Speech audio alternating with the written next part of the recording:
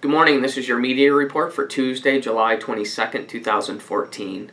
I'm Sergeant Jay Henderson, Media Relations Officer for the St. John Police Force. Going back to yesterday's calls for service, we responded to 99 calls in the last 24-hour period. St. John Police Force wants to hear from anyone that has any information concerning any of our calls or investigations, and we can be reached by telephone at 506-648-3333, at our email police@stjohn.ca, or if you wish to do it anonymously through the Provincial Crime Stoppers at 1-800-222-8477 or on their website at crimemb.ca.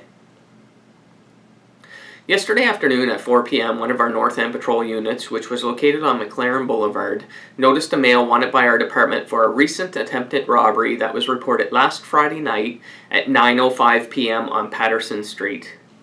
This 25-year-old male was arrested and taken into custody without incident. He's being held in our detention facility, expecting to make a provincial court appearance later today, facing a robbery charge. At 4:42 p.m., we responded to a financial institution uptown on King Street regarding a male who was trying to pass off and cash fraudulent checks. As a result, a 30-year-old male was arrested and taken into custody. He has since been released with a future provincial court date to answer to the approved criminal charges. At 10:45 p.m. last night, we received a call to a local hotel on Major Brook Drive in East St. John concerning two males that were intoxicated and causing problems in and around this hotel.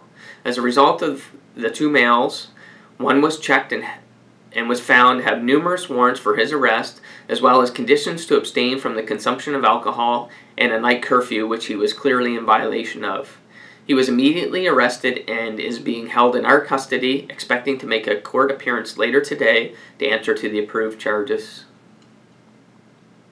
At 10:46 p.m., we conducted a vehicle traffic safety stop on Union Street near Chipman Hill.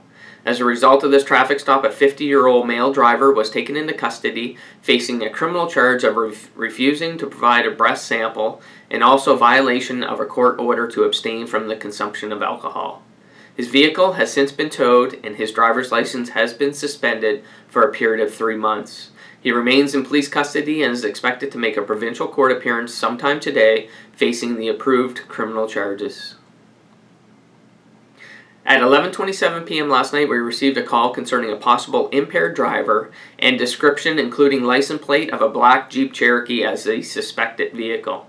Within a couple of minutes, we located this vehicle and conducted a vehicle stop on Fairville Boulevard in West St. John.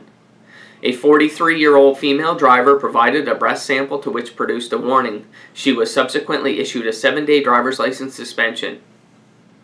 And lastly, to report, on July 5th of this year at 1:15 a.m., we responded to a break and enter at a commercial business off of Rossay Road. As a result of this investigation, a video security camera picked up the lone suspect who entered this business and is responsible for this break and enter.